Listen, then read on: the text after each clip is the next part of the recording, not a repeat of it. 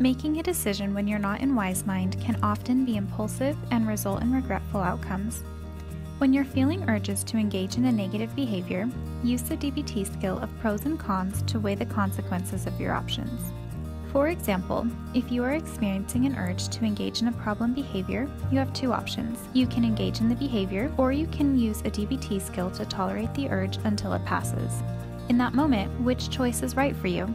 Make a list of positive and negative outcomes for each option. When you're finished, weigh the good and bad consequences of each action against one another. This can help you make a productive decision. This technique can be useful in fighting impulsive urges and their negative outcomes.